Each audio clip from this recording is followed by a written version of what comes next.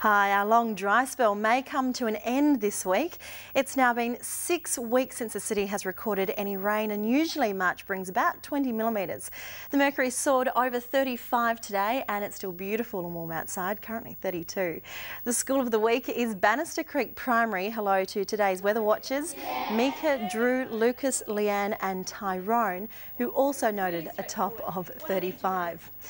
To the satellite now, and the low responsible for flooding rains up north will track southwest tomorrow, and the wet weather will start to ease. But the threat of flooding for the Fitzroy and Ord River is not over yet, with more storms and showers forecast through the Kimberley, and will be unsettled too through the south of the state tomorrow.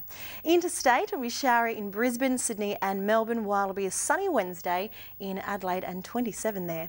Blue skies will stretch across the Pilbara with tops in the high 30s.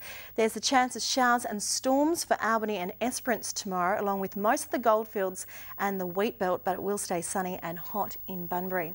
On the coast, there'll be very little swell around for surfers, and seas will peak at 1.5 metres, so good boating weather.